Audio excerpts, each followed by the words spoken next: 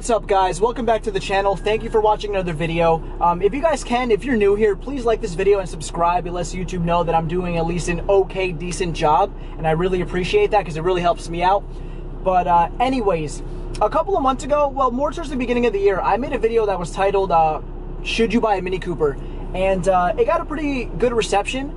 And people had different things to say about, you know, their experiences and whatnot. But a common question that I've been getting on YouTube as well as my social medias is why did I personally choose? Like, what my reasons were for choosing to buy a Mini Cooper over other platforms that are available in the same price range. You know, what was my motive to buy a Mini over something else? And I thought that was an interesting topic to get into.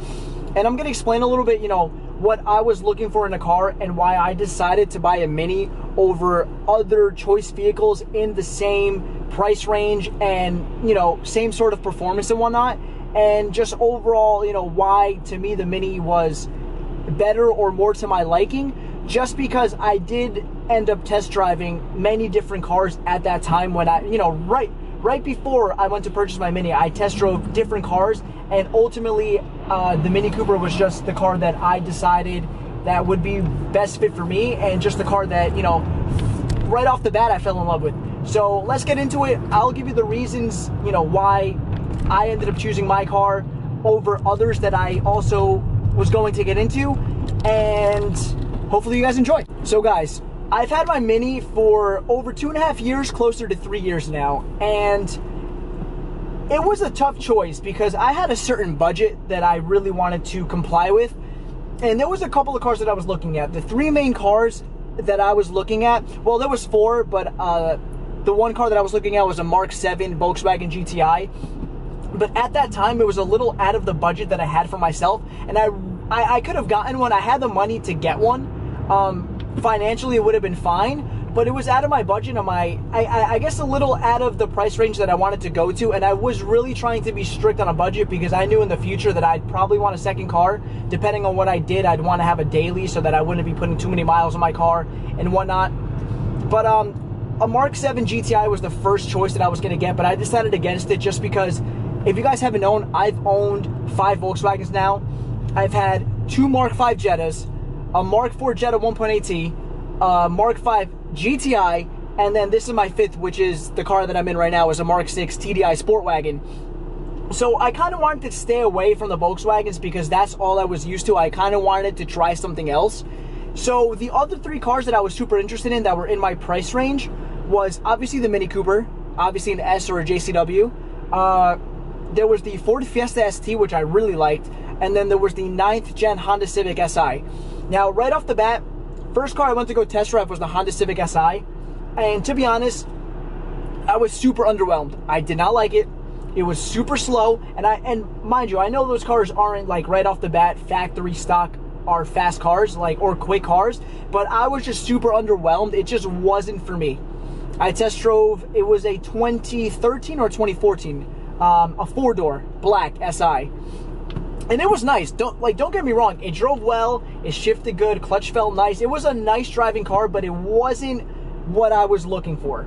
And after driving it, I was kind of underwhelmed. I even let the salesman know that you know, I thought it might have been something that I wanted, but I was going to stay away from. So then I went to go test drive my other option, which was a Ford Fiesta ST.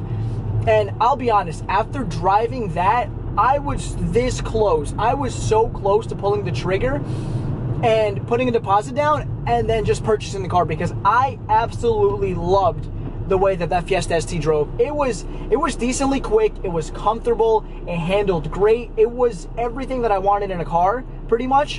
It was turbo. You know, I wanted a turbo car. That's just what I was looking for. And the car pretty much fit everything that I wanted. But I went with a friend, and, you know, I still had other cars that I was going to go look at. So I ended up test driving another Mini Cooper S that I had found on Car Gurus. And it was nice, but for what they were asking, the mileage was kind of high. But at the same time, though, I liked it. So I went to go find another Mini Cooper that would be lower miles for the price. So that's where I ended up finding mine. And I test drove my Mini.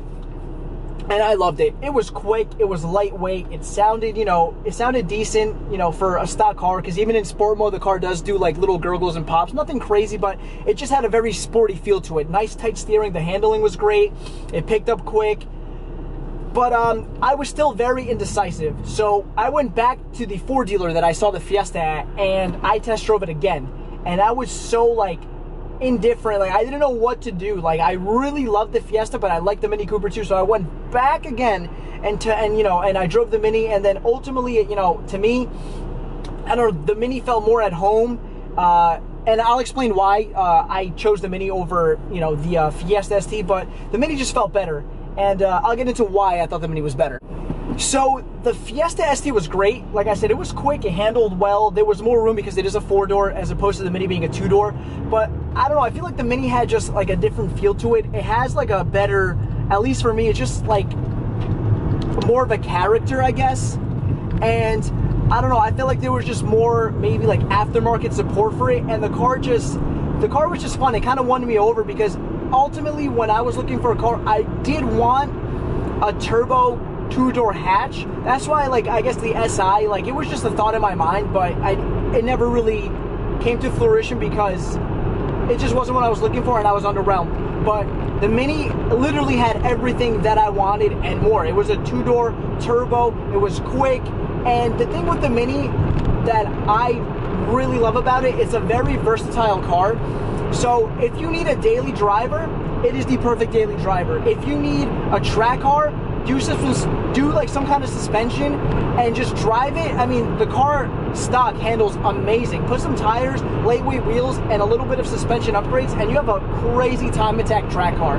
Or if you want to go the other route, you can stance it. They look great, you know, slammed with wide wheels. If that's what you're into, the car looks good too. Or if you want to make a quick street car, you can upgrade the turbo and you can go from there. You can have a 300 horsepower Mini Cooper that weighs 2,500 pounds. And obviously, you know, it's not going to be a great quarter-mile car, but you want to do some highway pulls on the street, the car's great. So I like how versatile the Mini was. And ultimately, honestly, like, in my opinion, the Fiesta ST felt kind of cheap. I don't know, like, the interior was sort of cheap. I don't know, it just wasn't for me. I'm not hating on the Fiesta ST at all. I loved it. I was honestly super close to buying it. So it's not like I'm hating on it. I love that car, and I still like it to this day because I know if it wasn't for me going for the Mini, I would have had a Fiesta ST right now that I'd be, you know, it probably would have been on this channel instead of a Mini. But I don't know, the Mini for me was just it. I love the European styling. I just love everything about the car. It just felt right. I felt at home.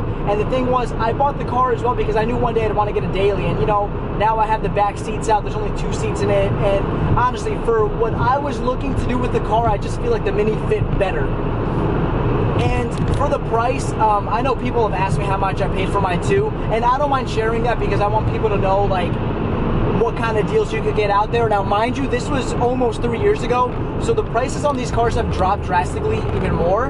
But now, hear me out.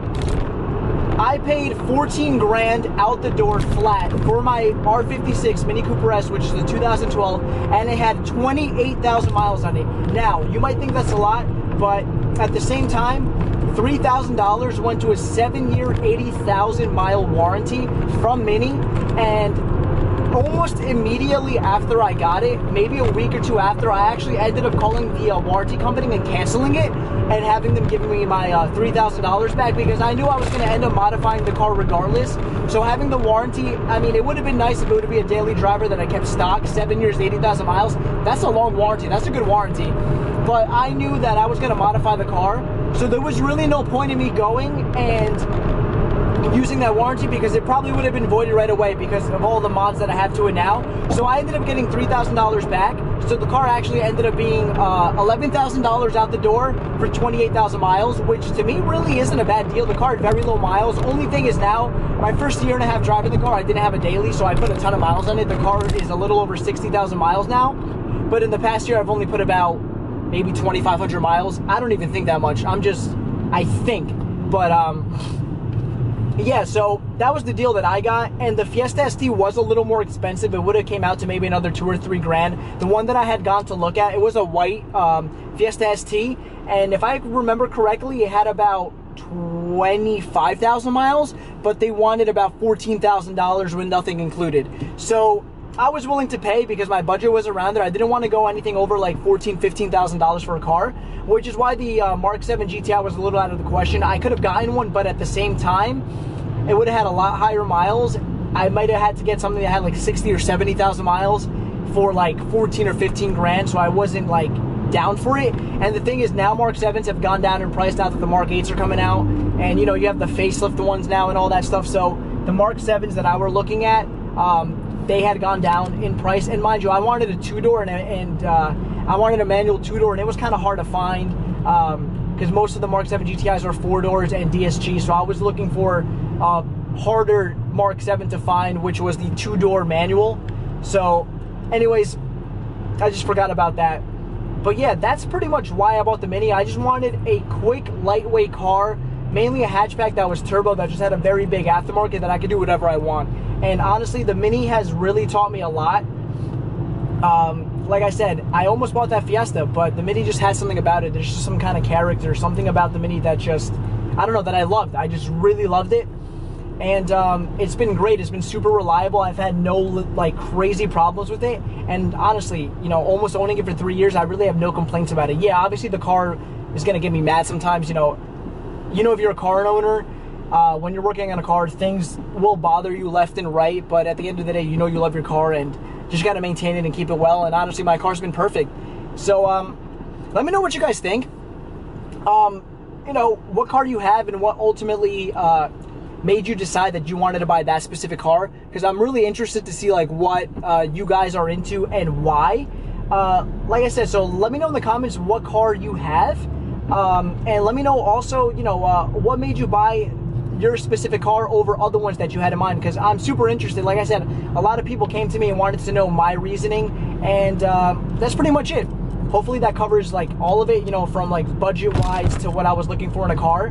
But anyway, guys, hopefully you enjoyed. Hopefully you guys are having a great day. Like I said, thank you guys for supporting my channel. It's super small right now, but like I said, it's been slowly growing and people have been giving me a very positive reception, which really motivates me to keep wanting to make videos, you know, more, and try to put out better content. It has been cold here in Jersey, so it's kind of hard to work on the car, even though I do have my garage now. But I do have stuff on the way. I'm going to be making a video giving you an update on what's going to be going on with the Mini, because I do have things that are coming very, very soon that are in the works, and I'm gonna, you know, I want to tell you guys everything that I've planned.